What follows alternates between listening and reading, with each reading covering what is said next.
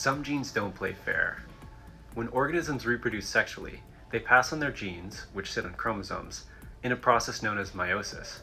This means that each child receives only 50% of DNA from their parents. But some chromosomes are selfish. These selfish chromosomes increase their odds of being passed on to the next generation. For instance, in males, some of these cheaters kill off rival sperm. In females, they can sneak their way into the egg. But scientists have only ever seen this cheating happen in either males or females, and never in both, until now. Our research team has discovered the first known chromosome that cheats through both sexes. Looking at fruit flies, we found a selfish X chromosome that manages to up its odds of being passed on in both sperm and eggs.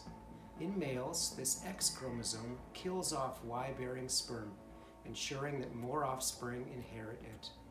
In females, it's preferentially included in the egg.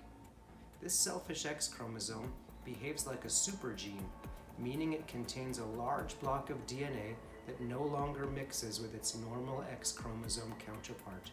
That is, it no longer recombines when forming sex cells. It could be that this supergene structure helps the gene cheat in some way.